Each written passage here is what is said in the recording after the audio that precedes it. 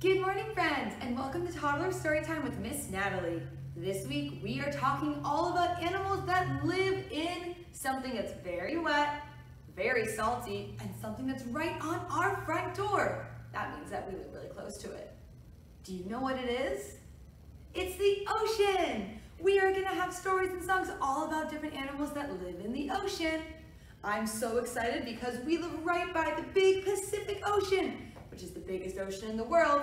And I bet that sometimes you get to go play by the water and maybe you can get to see surfers or birds or maybe even a dolphin. Oh, they're so cool to watch. They just dive in the water like this. Before we get started, friends, let's do our morning stretches to get our bodies ready for story time. Let's reach one arm out in front and wiggle our fingers, and the other arm, wiggle your fingers. Wrap yourself up in a big bear hug. And reach your arms up and lean to one side and lean to the other side. Oh, stretch up high. Touch your thighs, go to the tops of your legs. Touch your shins, the bottom, and your toes, and your knees, and your nose. And let's clap 3 times. 1, 2, 3. And clap our hands into our laps and get ready for our first story all about a little whale. And here's our first story, friends, just like I said, about a small blue whale. There are a lot of different kinds of whales in the ocean, and a blue whale is just one of them. A small blue whale sat in the silver sea, wishing, waiting for a friend. Waiting was hard, but he didn't mind. He was sure a friend would be worth the wait. As the sun rose, he saw a glimmer of gold followed by orange and red. The colors were so beautiful that the whale wondered if this was what friendship would be like. As the sun grew stronger, it got warm, and the whale wondered if this was what friendship felt like. As he basked, that means he floated, he noticed a small pink cloud. Could this be the friend he was waiting for? "Hello," he called. The cloud drifted and sent down some raindrops. "I agree," said the whale. "It is rather warm today." And as he licked the rain, he wondered if this is what friendship tasted like. The cloud moved away. "Wonderful idea," said the whale. "I've always wanted to go south."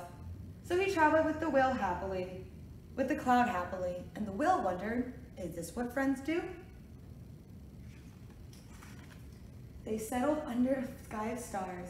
"Let's count them," said the whale. 1, 2, and then the cloud released hundreds of raindrops, and the whale couldn't keep up. "You're right," he laughed. "There are too many stars to count." Look at all the stars. Do you think you could count them? I couldn't count them.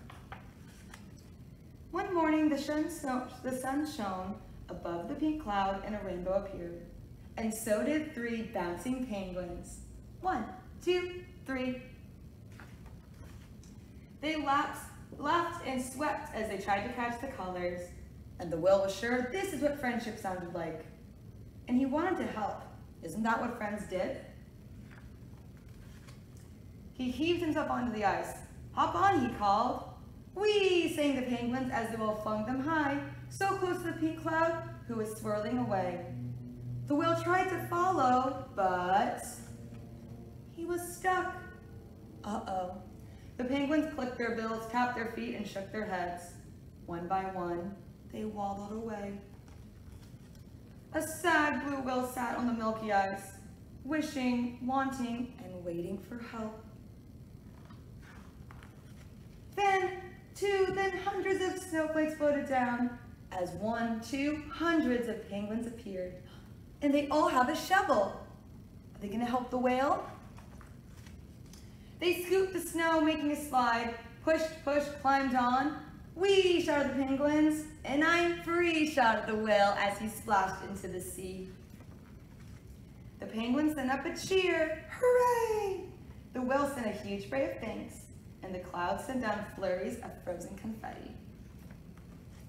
The whale knew exactly what friendship looked like, sounded like, tasted like, and felt like. And it had definitely been worth the wait. What a cute little story of friends helping each other. I hope you enjoyed it. And this song, friends, is a really silly song that I used to sing at preschool when I was your age. And now I get to share it with you. Are you ready to have some giggling? All right, let's count all the way up to 10.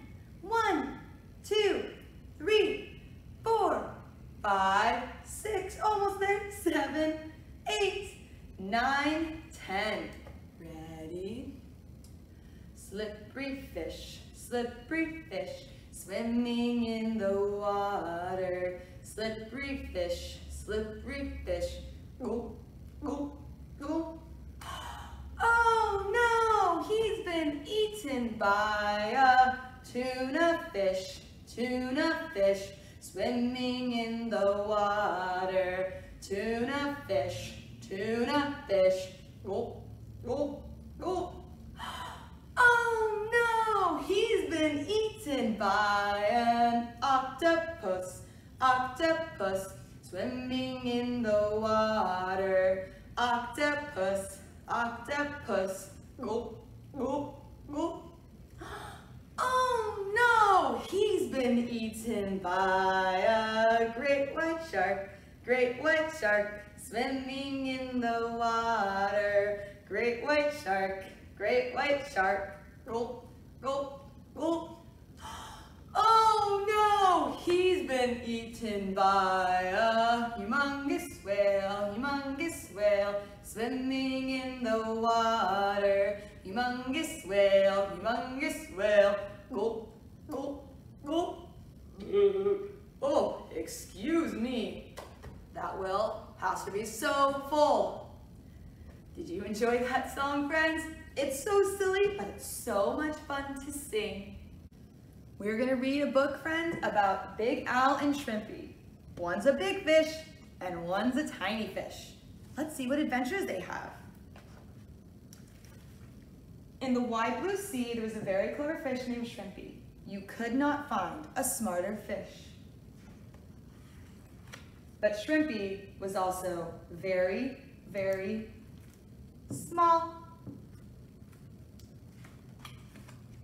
Shrimpy wanted to be like Big Al, but no one wanted to be friends with a tiny fish like him. So Shrimpy was lonely, and he cried little salty tears into the big salty sea. One of the fish said, "Let's play tag." Big Al said, "Me too," and Shrimpy said, "Same." But when the game started, Big Al was it. He was fast, but he couldn't zigzag. He could only tag Shrimpy.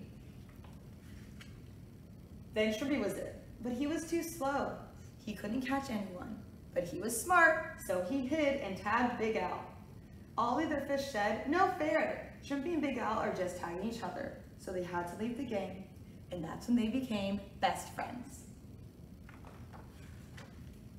Shrimpy loved having a big, strong friend because he could now fly faster through the water than ever.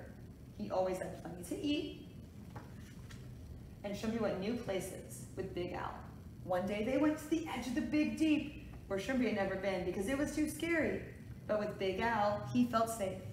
He swam to the edge and looked over, and it went down and down and down, and so far down that some fish said there was no bottom at all. So Shrimpy said, "Can you push a rock down there?" Big Al said, "Sure I can." So he pushed a green rock and went over the edge, and it tumbled and tumbled, and then it was quiet. "That was great," Shrimpy said. "Watch this," said Big Al. "I'll push a bigger one." He pushed a big rock and flapped his fins. Over the edge it went, but Big Al cried, "Help me!" His fin was stuck, and the rock went tumbling into the big deep, and Big Al with it. Shrimpy was scared. He swam back to the other fish. "Come quick, we have to help Big Al." They dived down into the big deep where it was almost dark. Big Al saw a fish, and he didn't feel so big. He was still stuck, and the white rock was in a big shell, and he was so scared. What if some big fish got hungry? Just above him, they saw a light. The giant fish saw it too and swam away. Closer and closer they came. It was the lanternfish and Shrimpy. They looked at the rock, at the shell, and Big Al's fin. Then Shrimpy gave orders. 10 little fish held the shell, 10 little fish held the white rock, and 10 little fish pulled on Big Al's fin, and pop, it came loose as the white rock wobbled and tumbled down to the deepest part of the big deep. Then they all turned around and they swam up and up and up and up, headed for home. There was a party that night. Everyone was happy that Big Al was safe, and Shrimpy was the guest of honor with his big ideas. And that's the end. I like that story because it shows you even if you're small, you can still always help a friend. And that big deep sure was scary. Did you know in the ocean, there's really parts of the ocean that are so deep, there isn't any lights? Have you ever wondered what kind of sounds different animals make in the ocean? I'm gonna sing a song with you where we're gonna learn what a couple of animals and what the waves in the ocean sounds like. Are you ready? Let's count to 5. 1, 2, 3, 4, 5. The waves in the sea go up and down, up and down, up and down. The waves on the sea go up and down all day long. And the shark song in the sea goes snap, snap, snap, snap, snap, snap, snap, snap, snap. The sharks in the sea go snap, snap, snap all day long. And the fish in the sea go swish, swish, swish, swish, swish, swish, swish, swish, swish. The fish in the sea go swish, swish, swish all day long. And the crabs in the sea go click, click, click, click, click, click, click, click, click. The crabs in the sea go click, click, click all day long. And my favorite animal, the dolphins in the sea go dive down, dive down, dive down. The dolphins in the sea go dive down all day long. Good job, friends. There are so many different animals in the oceans and they all make different sounds and they all do different things. I like dolphins because they dive up and down into the water after they jump out of the water. It's really cool to watch. Friends, thank you so much for joining me for our ocean animal story time. I hope you learned something new about an animal that lives in the big, big, big oceans. And I hope you had a lot of fun.